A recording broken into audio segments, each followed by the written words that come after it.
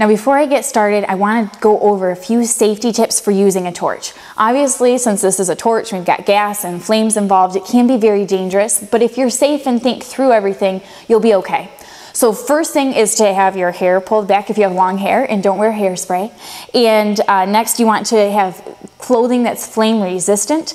I think I'm okay dressed like this, but some people like to wear like a leather apron or anything like that that would protect themselves from the heat more.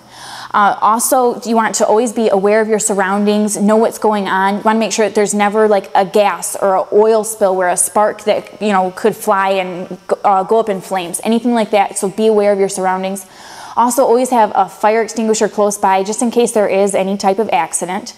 Now, when you're working with the torch, when you're using it, it's important to never have the lines from the torch in front of it. You don't want to have your torch on and then go across your lines, because that can be dangerous. Make sure that they're not twisted and that they, you know, move freely so that you are in control. When you're not using your torch, make sure that the gas is off, and when you're completely done with your project, turn it off at the tank so that there's no chance that you're going to have any type of leakage or issue like that. For my eyes, when I'm just regularly torching, I like to just wear regular safety glasses, but when I'm using the cutting tool or being able to cut with it, I like to have darker glasses since the light is brighter, and I just want to protect my eyes and not be squinting too so that I can easily see what's going on. I have these big leather gloves, which are important when you're torching, and also after you torch, whatever you torched up is very, very hot, so don't take your gloves off and touch it or anything like that, or you'll burn your skin. So keep these things in mind when you're torching, and then you'll be safe. Throughout the video, from the angle of the camera, it might look like something's really close to me or something when it's not really, just because of the angle of the camera. So bear with me through this process, and we'll learn how to do the flywheel. Today I'm going to show you how to replace the ring gear on a flywheel for a tractor. That's different than a ring gear on a vehicle that might bolt on or off. A tractor is different because it's fixed. We have to sweat it off or sweat it on. So I'm going to show you that whole entire process. Now this ring gear is bad. You can see the teeth over here. I'll just put this paper behind it so you can see that the teeth are worn off here. Where here there is teeth, here there is not teeth. This tractor had terrible starting issues, and that's why we determined that the ring gear was the issue. So if you know your ring gear is bad, you can take it out of the tractor and replace just that ring gear on the outside of the flywheel. Now some people would like to use a torch, and they would heat this whole thing up. They'd take a chisel and a hammer and beat it off and try to keep it hot as they're moving around the circle. You can do it that way, but it's really tedious and takes a long time. Now this ring gear is already bad, so we're gonna have to recycle it. So therefore, I'm going to just cut it, okay? I'm gonna use a torch and cut it. I'll get a spot here that's really hot and orange, and then once it's hot, I'll go ahead and cut through it. Gotta cut all the way in and be careful not to nick the flywheel. So I'll do that like so.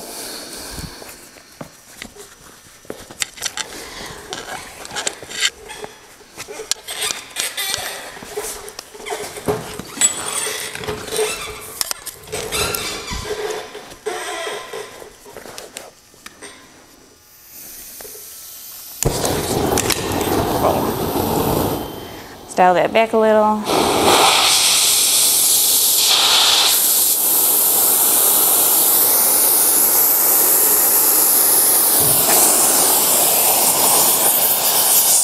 Just heating up this spot really good here. Take a couple minutes for it to get orange.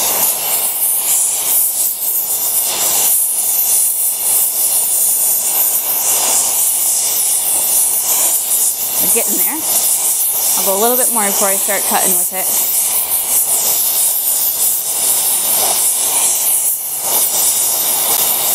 Just gonna get a little bit closer there. My end's good, but I gotta get a little bit more there before I start cutting. Okay. Feel it's hot enough?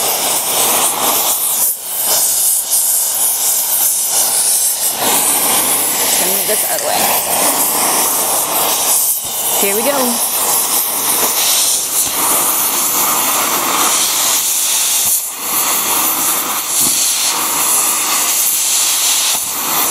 I go a little bit more.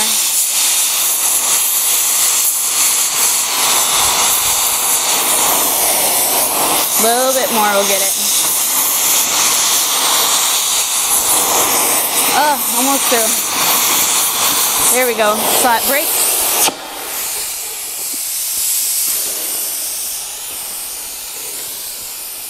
There we go. And I'm just gonna beat this off. This is directional here, so you gotta be sure that you're getting the flywheel in the right way, and then it will come right off.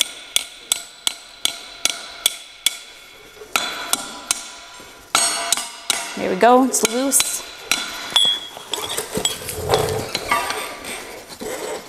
There we go. Ring gear's off.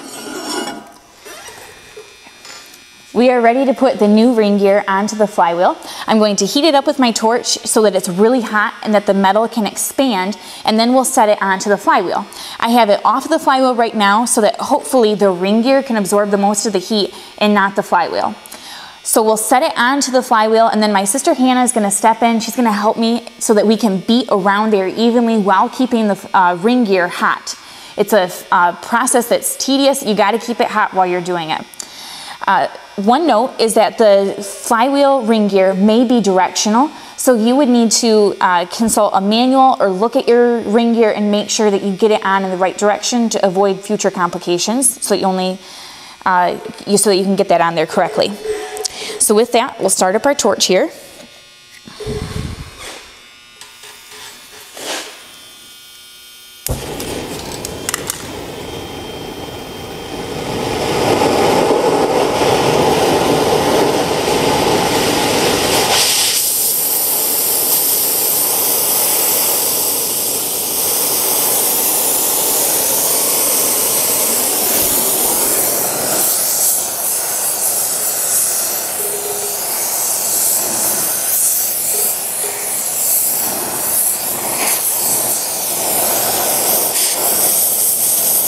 A little more gas there.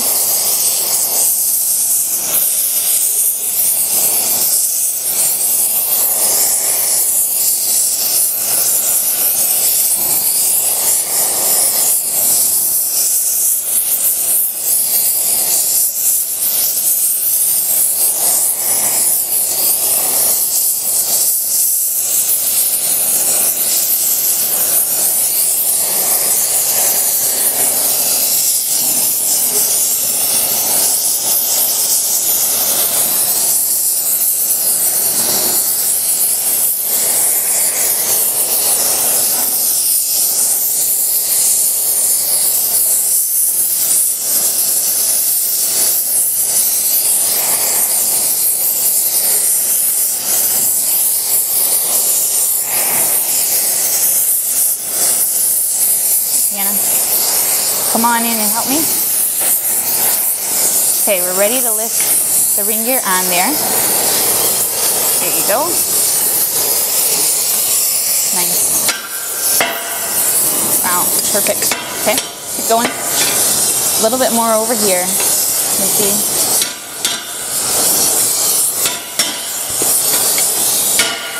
Perfect. Okay, I think that's all the way down. Let me turn this torch off here. Okay, that went very smoothly once we got it heated up. You can see how it just would slide right on there. Right now, it's kind of loose on there, but that will quickly tighten up and tighten all the way. Then it will be firm on there. Then soon it will cool down completely, and you'll be ready to put it right onto your tractor.